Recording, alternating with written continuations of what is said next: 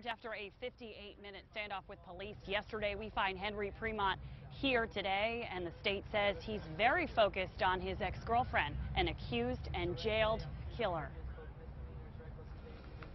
The man involved in a gas station standoff who wanted officers to shoot him, according to the state, is a recent boyfriend of murder suspect Jody Herring. Jody lived with Mr. Premont. She was living with him out in Williamstown.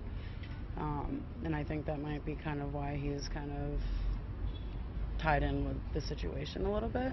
In court, the man pled not guilty to reckless endangerment and disorderly conduct charges following the incident at the South Barry Shell.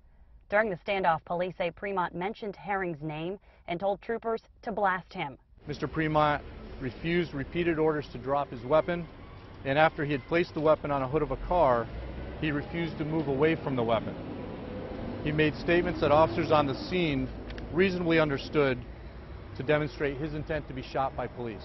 People who live in Premont's apartment building say the last time they saw him with Herring was last Tuesday. State's Attorney Williams, although not prosecuting her case, says the two incidents are related.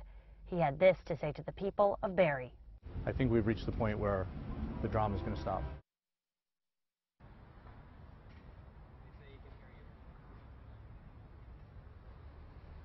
The understanding is Premont will be back at Central Vermont Hospital tonight. His mental health is being evaluated. He was also ordered by the court today to turn over all of his firearms. Live in Barry tonight, Hannah McDonald, WPTZ News Channel 5.